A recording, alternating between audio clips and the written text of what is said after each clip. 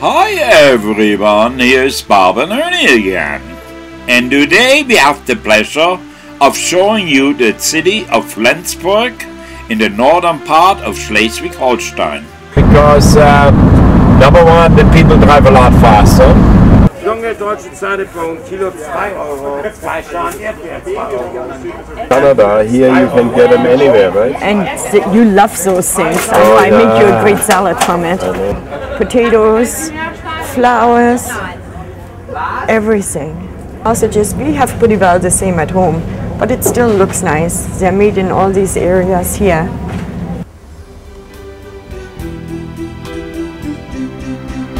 For me.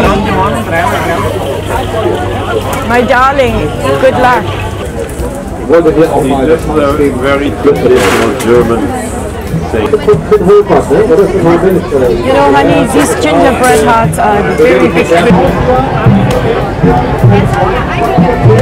That's what I like about Germany in the summer. No matter where you go, you always run into some kind of a festival. And this one happened to be the Drachenboot events. Sport, and its tradition is older than the Olympic Games. Number 6-1. There are about 84,000 people living in Flensburg, and Flensburg is right on the Danish border. Oh, honey, this is where the famous Johansen rum is made. And you know how important rum is to the northern Germans because of the harsh climate? In the evening when I was a kid, we used to get a pot of tea and a shot of rum. Flensburg mainly lives on tourism, students, and the German Marine Forces. Yeah. Like some of these buildings are like 600-700 years old.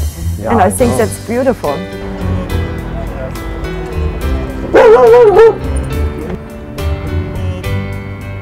There are all these cobblestone streets.